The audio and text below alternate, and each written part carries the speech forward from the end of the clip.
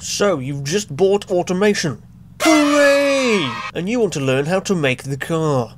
Double hooray! I've got plenty of experience making realistic cars. You can trust my word, don't worry about that. First thing you're going to want to do is create your company. Give it a really interesting name like that. All this stuff here doesn't really matter. Here we are at the body selection menu. First thing you're going to want to do is select the time period the car is made in. This will determine the technology available, types of body shapes you can use, and how interesting it's going to be. No, I'm not interested. For the sake of this video, we're going to make the most basic of basic cars. Some 90s eco shed. So think like Toyota Corolla, Vauxhall Cavalier, Ford Mondeo, all very interesting cars. Pick a particularly blobby looking body. Yeah, you'll do. And because this is a 90s eco shed, it's going to need to be mass produced and sold as cheaply as possible. So just make it out of all like the cheapest stuff you can. Front transverse, yes. Now the engine. What do you want an inline for?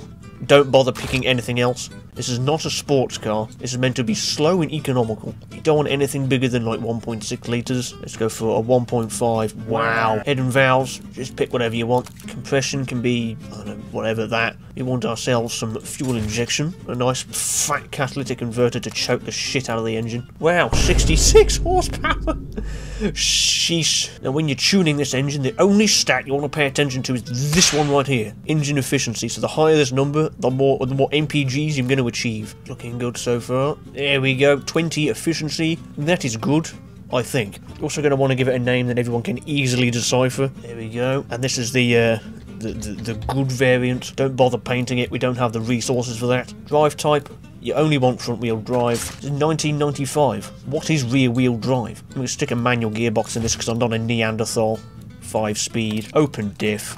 Disc brakes on the front, drums on the rear, basic interior. You can have ABS, depends on how safe you want your car to be. I'm not bothered because that costs money. Look at that, 41.9 miles per gallon. That's what we want. Now that all the complicated stuff is out the way, we can now get on to designing the 90s eco shed. Now, you could try coming up with some kind of like funky original design. That's boring, I'm not going to do that. I'm just going to get a picture of a Vauxhall Cavalier off the internet and just copy it. So if you don't know what to do when you're designing a car, just copy what someone else has already done. I'm sure it's legal. There we go, nice and simple. Also, be sure to cover your car in lots of black plastic trim. Yes. Signature 90s eco shed look. A number plate up there as well. There we go. How interesting does that look? More black plastic trim. Now for the rear, or more plastic trim on the back. Even more black plastic trim. Wow. Very nice.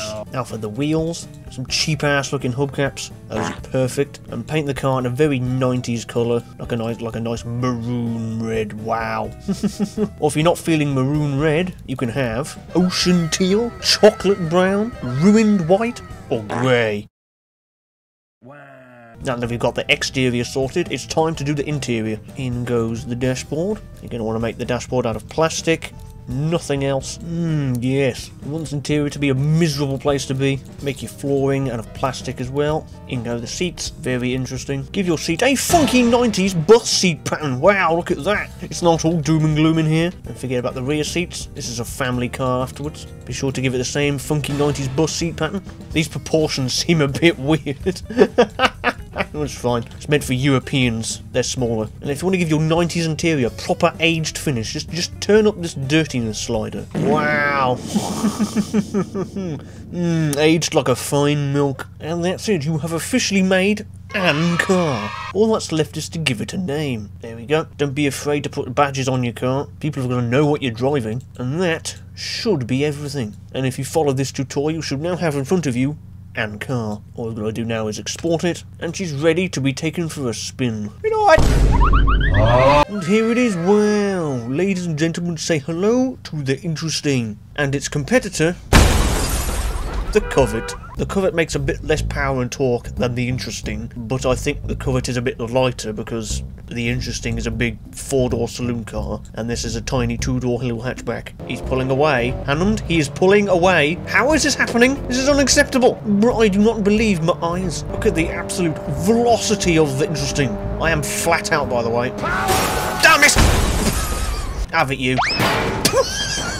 Well, we lost that one. Maybe we'll win on fuel economy. Right, we're going to get up to 70 miles an hour, put it in top gear, and see what kind of MPG we get. Right, that's 70, put it in 5th. 50 miles a gallon? That's pretty good.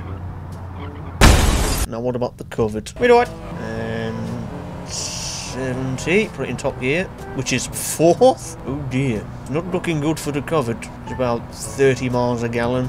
Yeah, that's not so good. All these names for all this stuff. Interesting chassis mesh. Interesting gasoline fuel tank. Interesting front wheel drive transfer case. Interesting double wishbone suspension. Everything's really interesting. They've taken it for a spin around the handling circuit. It handles exactly how you'd expect a 90s eco shed to handle. Very vague steering inputs. You don't really know what the car's going to do until it does it. Oh dear. The covert, on the other hand, much less vague steering input, probably because it's a lighter car. That still doesn't mean it's good, though. Go on, get! Also, while you chaps weren't looking, I made a few modifications to the car. You see this thing's got a rather interesting looking hood scoop, big 19-inch wheels, and the soft racing tyres. The quad exit exhausts. It's also got the 7-litre badge. I may not have stuck a 7-litre V12 in the interesting. I'll let you figure out what VF stands for. What happens if you stick a 7-litre V12 in a 90s eco shed? Speed! Oh my god! Oh dear. Oh! The interior! It's gone! Yeah, let's pit these two against each other. I wonder who will win. See ya, chump! Even with racing slicks on, this thing is quite hard to keep in a straight line. Oh god, this thing has got heaps of speed. Oh, there's a corner, there's a corner, there's a corner, there's a corner, there's a wall! You can see the base model slowly approaching in the distance. The speed! Oh my goodness, the speed! Look at him go! Look at the absolute failure that is that man. Whoops, he's dead. Oh, I found the remains of the covert. Hello, chap. Go on, get! Right, I think it's time to pit these two against each other. On Hirochi Raceway. I actually don't know who's going to win, because the interesting is slower, but the AI could also just ruin itself and drive into a wall. I don't know, we'll find out. 3, 2, 1. We died! Flying start. The covert is pulling away. Maybe we can catch him on the corners, or maybe we can just cheat. Well, we've caught up to him. He's slowly pulling away. Good god. Yeah, the brakes do not like to be used. Maybe I should have given it ABS. Come on. How hard can it be to overtake the little car? Oh, have it, mate. I didn't mean to do that. Oh, he's off. I'm counting that as a win. You can suck my nuts. And across the line, winning the race absolutely fairly. No cheating. Wonder when the covert will show up. Where is he? Mr. Covert Man. Oh god! You maniac! You ruined my lap! Subscribe to GrogTV! Subscribe to GrogTV! Subscribe to GrogTV! Subscribe to GrogTV! Yeah! What the hell is happening back there? What the hell? What in the indeterminable mess has happened to my car?